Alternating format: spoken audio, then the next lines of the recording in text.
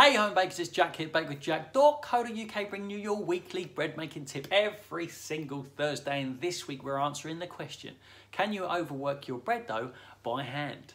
Roll it!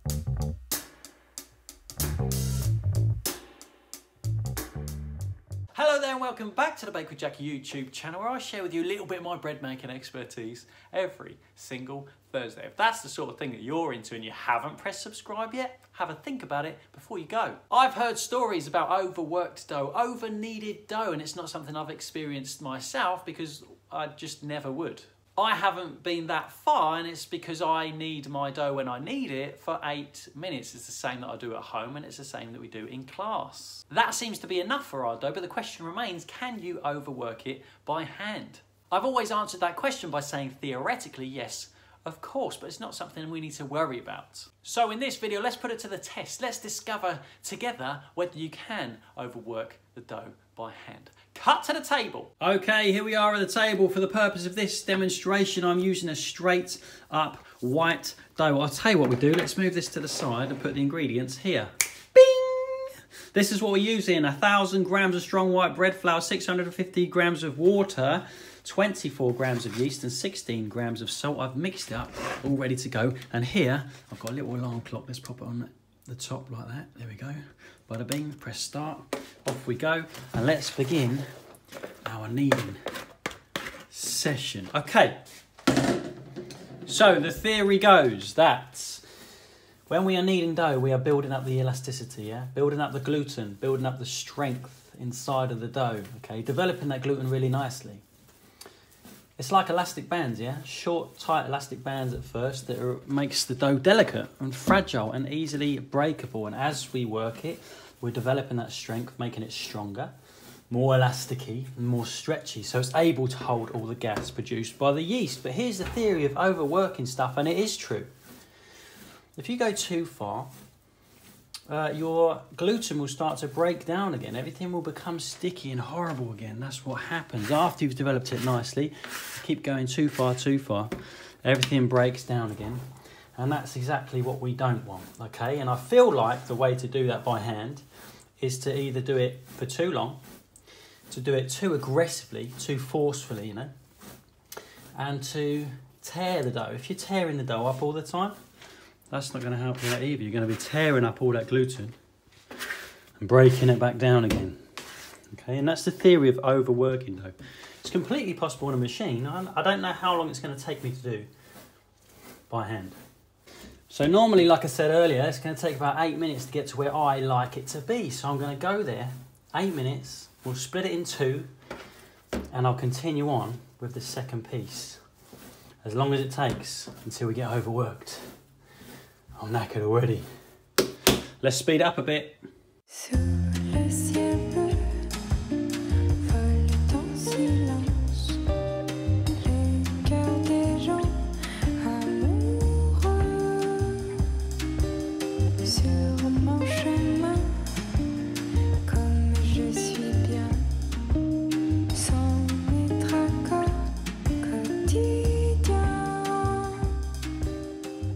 Okay, here we are at the 8 minute mark of nice, casual, relaxed kneading. And now I'm going to cut it in half, and we'll keep half of this for one we're going to over knead, hopefully, and the one we're going to keep normal.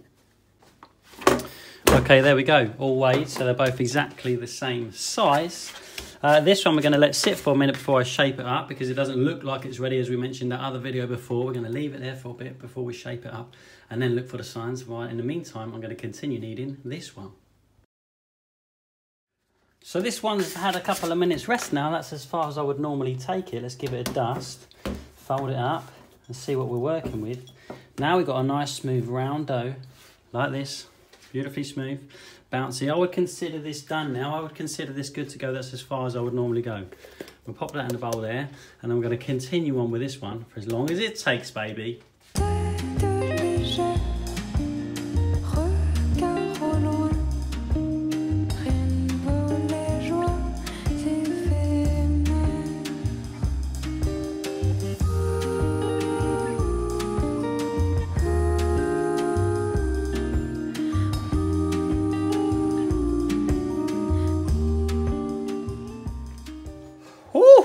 Okay, let's take a break at the 20-minute mark. Up till now, I don't feel like there's much difference. Maybe it's getting a little bit tighter. Maybe it's a little bit tackier. I'm not sure, but we're 20 minutes in now. And just for the record, so you can see in real time what I'm doing, all I'm doing is kneading like this, quite casually, just like this, like I normally would do. Sometimes I'm swapping hands like this, but really I'm not being overly forceful or anything like that. Just seeing how far we can go before it goes.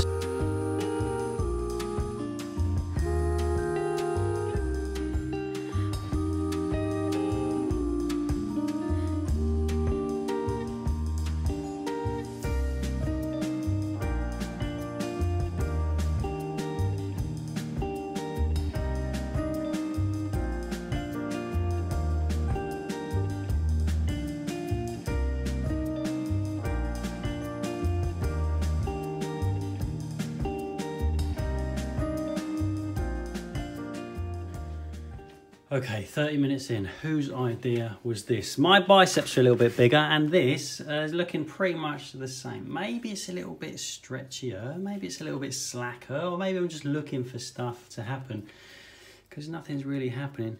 And we're 30 minutes in. Maybe it's a little bit more tacky. I don't really know. Let's put the timer on and continue. See the lengths I go to bring you an informative video every week. Maybe we'll up the stakes and go a little bit faster for the next bit. Let's go. Sous le ciel bleu, vole en silence le cœur des gens amoureux. Sur mon chemin, comme je suis bien, sans mes tracas quotidiens. Tête légère, regard au loin, rien ne vaut les joies éphémères.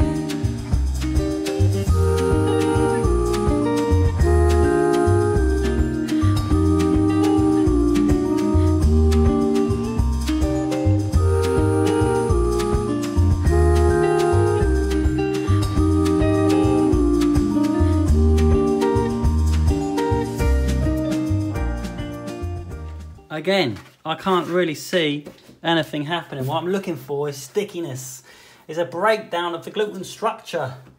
And seriously, where is it? 45 minutes to go, come on.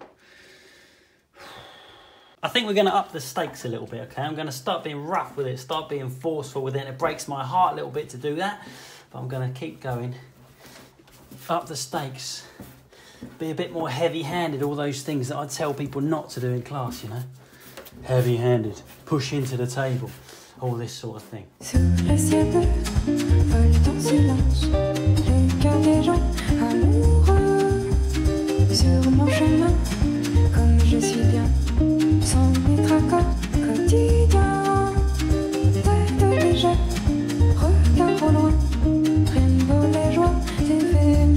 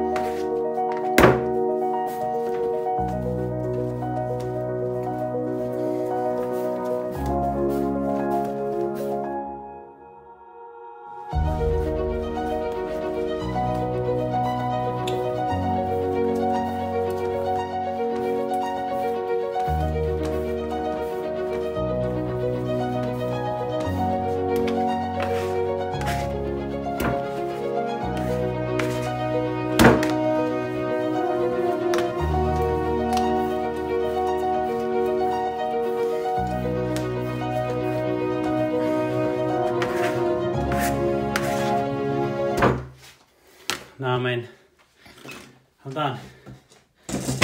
Enough is enough. Oh, enough is enough. Woo!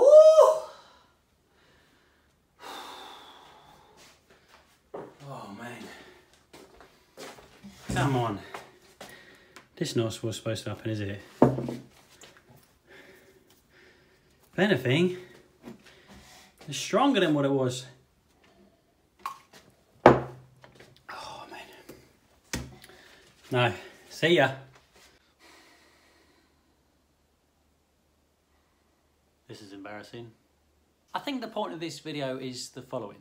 Overworking dough by hand is something we no longer need to be worried about doing, because even after an hour and a half, I still wouldn't really consider the dough to be overworked. Sure, the final bread in principle will have different characteristics. It will probably have a tighter crumb structure, or whether or not that's a bad thing to you is up to you, but it's all completely irrelevant anyway, because you probably wouldn't need it for an hour and a half before you made your loaf and baked it, unless you're completely crackers. The dough itself still holds the same characteristics that will make bread. It's elasticy, it's strong, it's stretchy, and therefore the yeast will have no problem puffing up the dough, and the dough will have no problem holding all the gas made by the yeast. It's going to puff, and that means that the bread you bake will be edible. You still won the game. But none of that matters unless you're going to accidentally knead your dough for 90 minutes by accident. Rest assured, you can work your dough by hand, and you're not going to overwork it. You're going to be absolutely fine. It's still going to be able to make bread. It's just another thing we don't need to be concerned about. We don't need to worry about while we're making amazing bread at home. Listen, thanks so much for stopping by for a weekly bread making tip every single Thursday. I'm going to get some rest now, and I look forward to seeing you next week for another one. See ya!